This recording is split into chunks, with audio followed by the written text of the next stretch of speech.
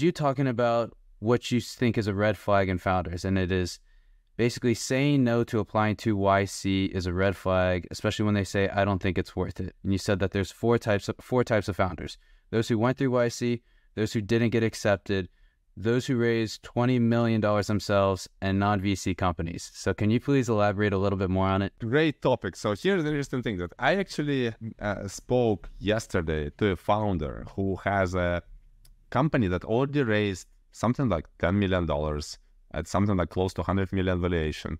And he has, I think, 50 people team. And he applied to Y Combinator again, right now.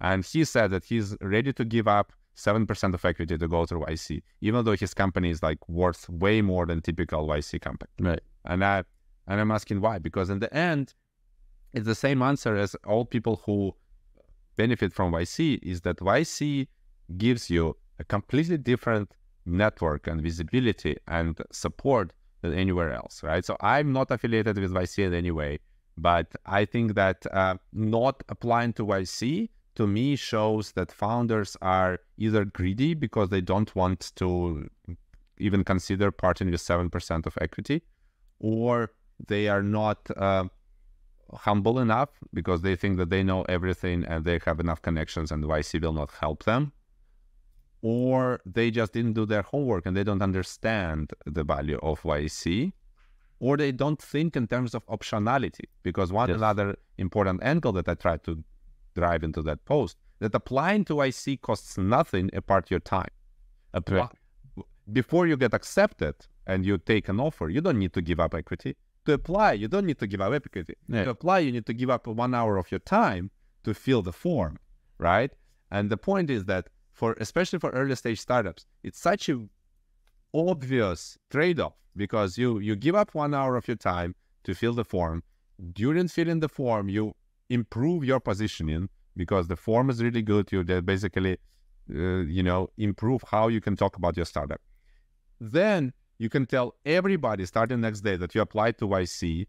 And then for a month or two, you have a better fundraising positioning with early stage VCs because you will now have a potential to be a YC company. That's great to close couple, half a million on saves or something. While then you will go, maybe you will get accepted to get interviews. Again, that's just a couple hours of your time.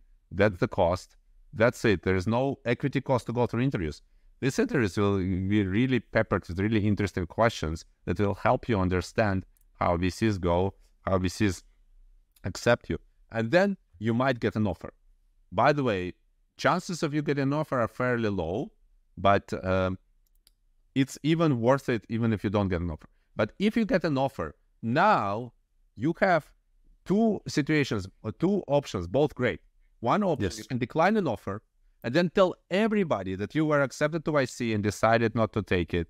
But you were good enough to be accepted to YC. It's like almost like I was accepted to Harvard, but decided not to. But I said no, right? Yeah, it's like it costs nothing. It costs nothing to decline YC offer. There's no equity cost. The only cost of time, and now you have got yourself a badge of company good enough for YC.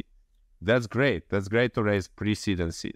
Or even better that I would suggest is accept an offer from YC, lose 7%, and then suddenly you get elevated or you get into this very small club of companies that, first of all, it's amazing network. Like every YC company is connected to every YC company and they can sell to each other, they can help each other.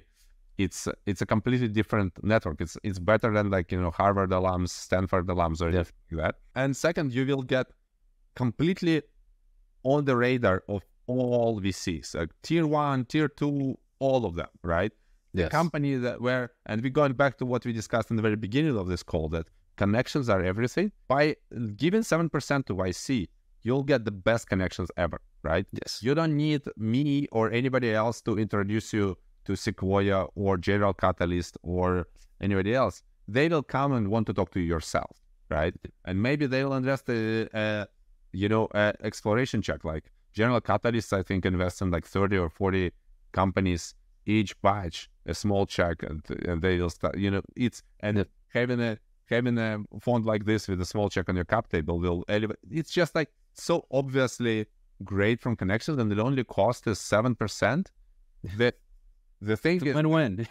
yeah, it's like, yes, and especially it's what is important for me is like why I put this maybe not VC compatible, because the founders that are VC compatible, the founders that want to raise VCs, they don't think in terms how big their own piece of the pie is. They think in how big the pie is.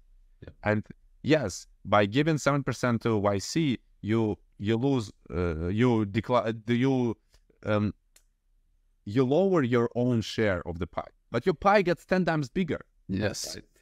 I couldn't agree with you more. I was looking at all the comments and I started laughing just because it's a win-win for you to go to YC. If you get accepted, you get the networks. You talk about connections and how important connections are and the network is earlier. And also, too, this week was New York Tech Week. The smartest guy I talked to, he graduated from the YC, I think, summer 19.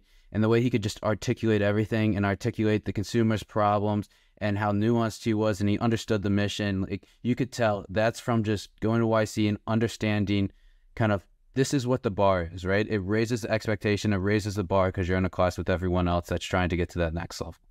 Yeah. And this is actually why I like investing in ex-YC founders. So, because YC doesn't guarantee that your startup will not fail, but it is just such a great education. And now, you know, I see ex-YC founders in my pipeline with their new startup. And now it maybe even, they shouldn't even go through the YC again with the new startup because they already have the connections, but they also have the lessons, they have the skills, right? So, and now they're way better prospects for me, right? So, yep. And you don't have to teach them, right? They already know that stuff. They already learned that stuff. But and I know... I don't think I can teach them, right? So there is a lot of things that I can teach them, but YC has amazing partners that can teach other things that I can do, right? So